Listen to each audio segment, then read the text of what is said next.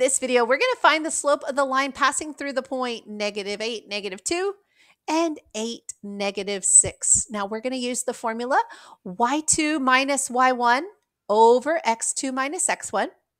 Now the y2 here is our second y coordinate, and y1 is our first y coordinate. So our second y coordinate is -6. Our first y coordinate is -2. So watch how I wrote that minus -2.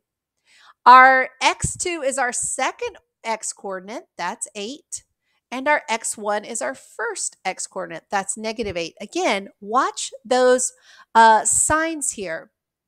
Now, I want you to change the subtraction to addition by changing the sign of the next number. Do the same on the bottom.